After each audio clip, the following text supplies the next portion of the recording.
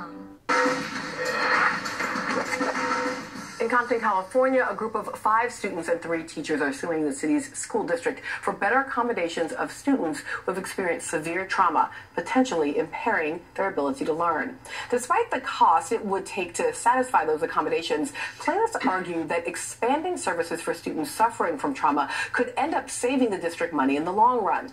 The district has said it already works to deal with the impact of childhood trauma on a daily basis. If successful, the suit would force the district to provide staff training and to broaden mental health services, not to mention legal fees incurred by the case.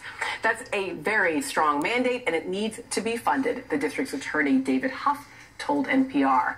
Joining me now is president of the Compton Unified School District Board of Trustees, Makai Ali. Nice to have you here. Pleasure, pleasure. So what is the school district's perspective on this case? So the school district's perspective is very clear.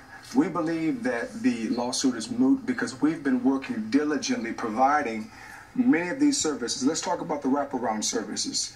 School-based health centers which afford mental health capacity. Let's talk about the investment with respect to early childhood education. Talk about the audits and the ways in which we've worked to overhaul special education.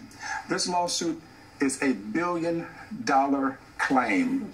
$1 billion claim. And how do we find out about the lawsuit? By way of a press release. The fact of the matter is, why Compton? Why not sue the federal government?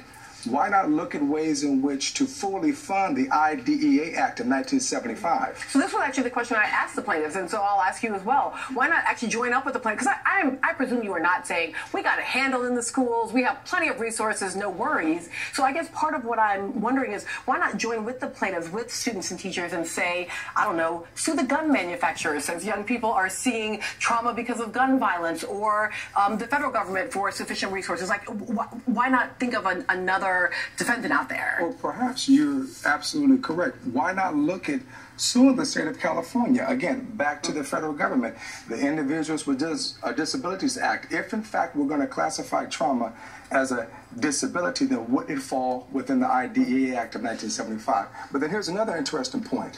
At a time when school districts throughout the country are trying to reduce young African American and Latino males' engagement and participation in special education by way of something called disproportionality. Here we're wanting to put more children of color into the special education system. So then again, let's really look at what are we trying to accomplish here by way of helping students. So this is really important. And Peter, I think it goes back a little bit to the stigma question I was asking before, although it's a little bit more structural, institutional than that. You know, for a long time, the behavioral responses to trauma of young people living in difficult circumstances have been labeled as learning disabilities as opposed to reasonable human responses to trauma.